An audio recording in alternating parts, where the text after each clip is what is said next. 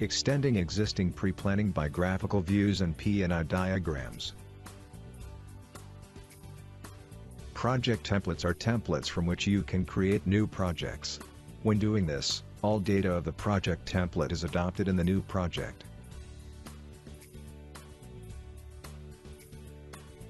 In order to create the pre-planning, you can import lists with pre-planning data that were created in external applications.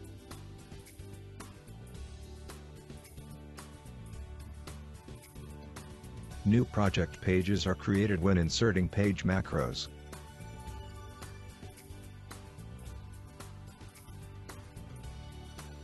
Through the new macro for pre-planning and Pondy diagram property, you can extend an existing pre-planning with graphical views and Pondy diagrams. This is, for example, of interest if imported pre-planning data contains different variants with the same part structure for which the same or similar window macros can be stored.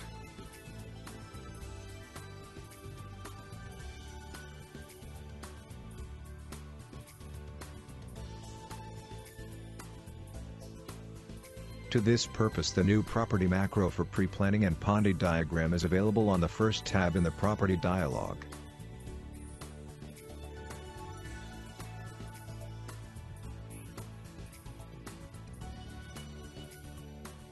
If tab window macro with the pre-planning or Pondy diagram representation type is selected for the property, you can place this segment with the cutouts existing in the window macro via drag and drop on tab project page of the corresponding page type.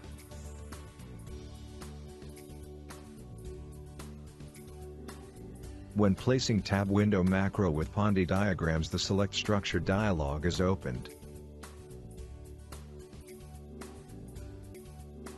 If tab corresponding segment exists for the segment to be placed in the structure of the window macro on the same hierarchy level, and if the subordinate part structures are the same, the structures from the macro are automatically sorted into the pre-planning structure of the project in the project field.